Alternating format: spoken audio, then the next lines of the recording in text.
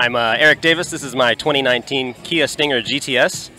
It's a special model from 2019 and a half. It was the only one that came in orange. Comes with a bunch of carbon fiber accents from the factory.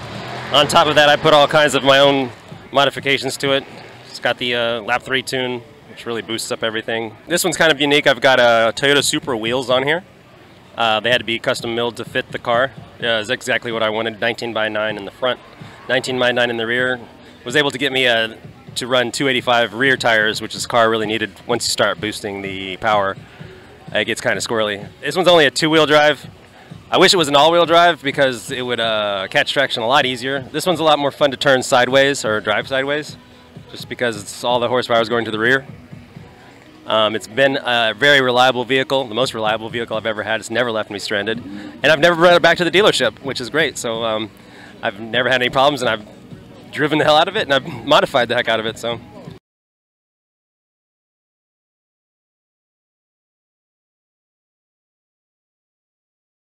Just the fact that they hired all the executives from other companies which were doing great already, like Audi, Lamborghini, and whatnot from Europe, and brought them over to Kia to boost their brand, and they've slowly been coming up and coming up now with their EVs and everything with their technologies. They're just bringing Kia more to the forefront as the predominant car company here in America.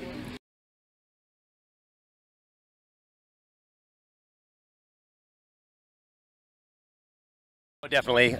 First of all, asking what is it? Is Stinger a brand or whatnot?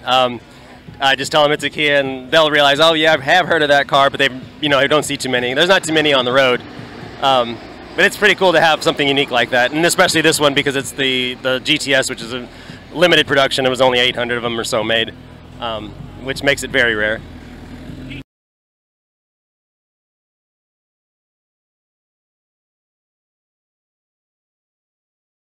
I like meeting new people and seeing exactly what their ideas and using some of their ideas on my own builds. This is DJ Eric D, and you're watching Races and Rods Media Network.